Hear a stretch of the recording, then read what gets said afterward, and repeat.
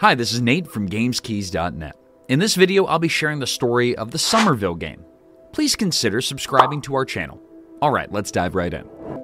Our game begins with a cutscene of a highway where a family is returning home in a car. Upon reaching home, they start watching TV. While they fall asleep, a toddler wakes up and interacts with various things. Moving around furniture, the child goes toward a door that is being heavily knocked on.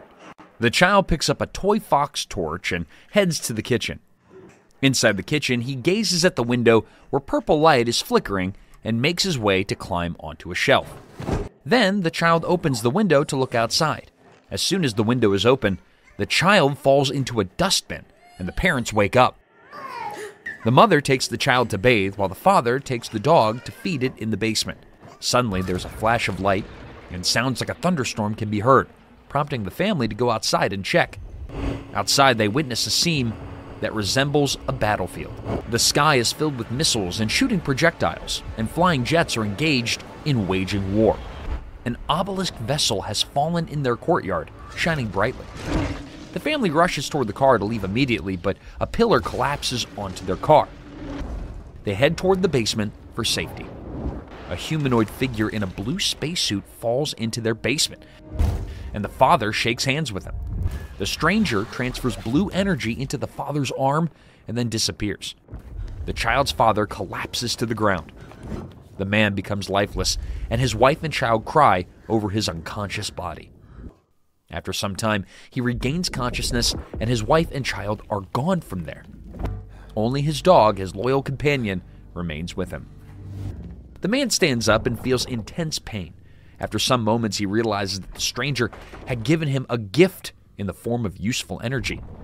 He can use this energy to melt the scattered solid alien blocks in the house.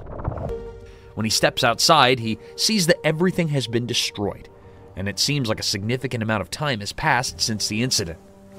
Upon exiting the outer door, he sees a small orb that flashes patterns of red and purple. He then realizes that the orb can also melt alien objects. As he begins his journey to find his family, he encounters more and more orb creatures that get pulled toward him and act as protection for him. When he ventures further away from the farmland into the jungles, a dangerous pinkish light shines brightly in the distance, and an alien glowing in red light watches him from behind a tree. When the pinkish light searches for him, he runs quickly for shelter and hides in a small tent. Once the dangerous light passes, he moves forward. With the help of his blue arm, the man navigates through the ruins of a plain. He finds a small boat, stealthily hides behind it, and crosses the water slowly so that the alien searchlight doesn't spot him. When he reaches the other side, he retrieves a bucket from a well and uses the alien liquid to attract the orbs toward a cave. Inside the cave, there are paintings on the wall showing a person standing in 3 blue circles, and below, aliens capturing humans. The man spots a figure behind a door. He follows it, but finds nobody. The man walks onto a highway jammed with cars, unaware that someone is watching him from a distance.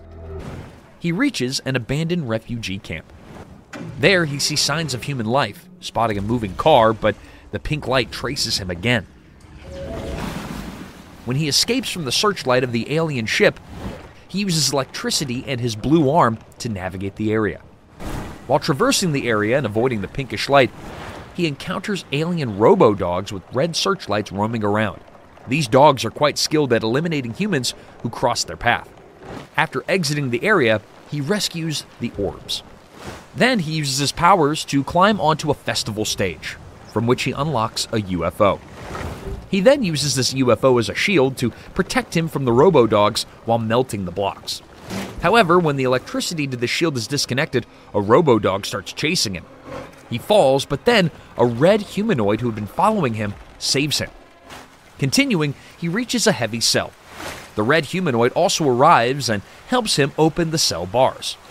While trying to save the man from falling off a bridge, they both fall. The red humanoid transfers its red energy into the man and then disappears.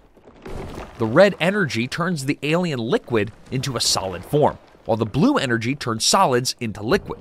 Using both of these energies, the man navigates through caves and underground water pools, passing through various sections while avoiding drowning. After walking for a while and realizing he's not alone, The robo-dogs are also monitoring the area. He tries to sneak out from there. Using ladders, he climbs to the upper parts of the caves. Using a cart, he breaks through the wooden obstacles and dives into the underground pool. While swimming, he crosses the water. Upon emerging, he uses a machine to create a path ahead. Advancing further, he melts metal using the blue energy to make a path upwards. He crawls through a tunnel and falls into a hall. There, he turns on the lights using a lever from the transformer, and then he pulls another lever to open a shutter and pushes out a coal cart. While creating a path for the cart, he walks alongside it. Then, hiding behind the cart, he moves forward to escape from the robo-dogs. He turns one robo-dog into a statue and thinks he has escaped their grasp. However, one robo-dog escapes from the mines and chases him. Feeling helpless, he jumps into a waterfall. To save himself, he clings to a floating wooden branch and drifts to a bank where he reunites with his dog, who barks upon seeing him. After walking for a while, the man falls and the dog barks for help. The man regains consciousness and finds himself in an underground room with his dog, realizing his powers are gone. Exiting the room, he sees some people who seem relieved to have found safety at their respective spots, but are somewhat sad as well. Surprisingly, his wife and son are also in this underground shelter, and when they find out that their beloved is alive and well, they embrace him. Then, the family looks for a way out of the shelter. The man's health deteriorates, and he sits down. His wife gives him medicine, and they continue forward. Afterward, the mother and son search for a toy fox, which was present at the beginning of the game, and rejuvenate his powers. Using this power, they clear the path and open a heavy door. Holding his wife's hand, he transfers his power to his son, who holds the toy. They create a path forward through a wrecked bus. Navigating through a street, they reach a clothing store where a robo-dog, which has been trailing them through the city, spots them from the store's roof. As they exit the store, the robo-dogs start attacking and chasing them. After narrowly escaping, the family runs toward a church and reaches the main gate. Just when they feel like all hope is lost, a hero in a purple suit arrives to rescue them. The purple hero unlocks the main gate, and the family rushes inside while he stays back to fight the robo-dogs. Despite the hero's efforts, the robo-dogs manage to enter and break the door leading to the staircase. The family escapes up the spiral staircase, but upon reaching the top, there's nowhere left to go. Just then, a searchlight projectile appears and launches a missile at them. A spaceship arrives, and the man and the purple hero manage to board it, but his family is left behind. His wife resigns herself to her fate when their child and dog fall completely under the control of the robo-dogs. The spaceship takes the man to an underwater facility where some people watch his details on a big screen. He is placed in a blue pod, reminiscent of the blue stranger from earlier. Exiting the pod, he undergoes tests to use his blue and red energies while the people there monitor his performance. After passing the tests, the purple hero joins him, and they combine their energies. But was all of this just a bad dream? The man wakes up on a couch with his family and goes to feed his dog again. He hears a loud noise again, but this time it's due to fireworks celebrating an event, not an alien invasion. However, this isn't real. His family loses vision, and the blue stranger is found in the basement. This time, however, they transfer the vision of the obelisk from the opening. He opens a glowing portal where he finds a pod, but a pink light stops him, and he's thrown into the water. This scene is also reminiscent of before, but this time the red savior transfers a vision of red, blue, and purple energies. Afterward, the man opens another portal where he sees static models of his family sitting on the sofa. Feeling disheartened by his fate, he believes he can no longer remain in this simulated reality. He proceeds to use his powers to dismantle the alien-made Matrix-like situation.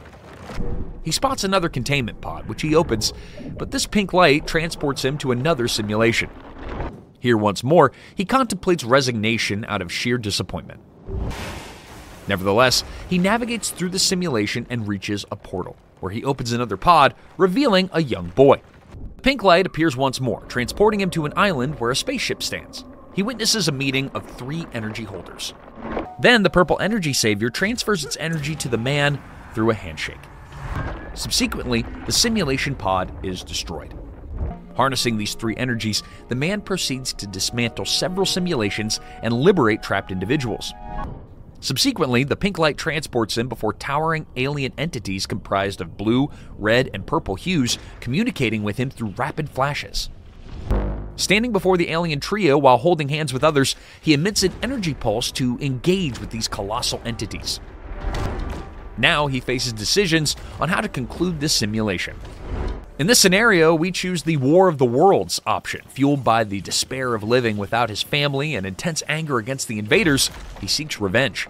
Utilizing the purple energy, he manages to destroy the alien entities, causing the obelisk jets to plummet from the sky. Thank you for joining us on this incredible journey through the world of Somerville. Don't forget to like, share, and subscribe for more exciting stories and game analysis. Until next time, take care and keep on gaming.